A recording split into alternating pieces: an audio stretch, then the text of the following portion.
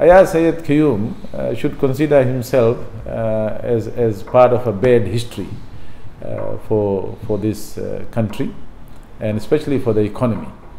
And he should wait, and we will fix it.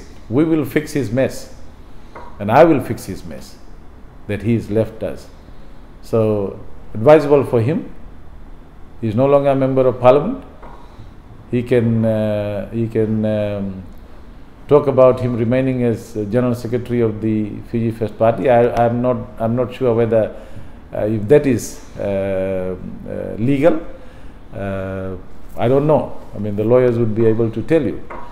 But nobody's bothered about him and his diatribe about how we are going to manage the economy.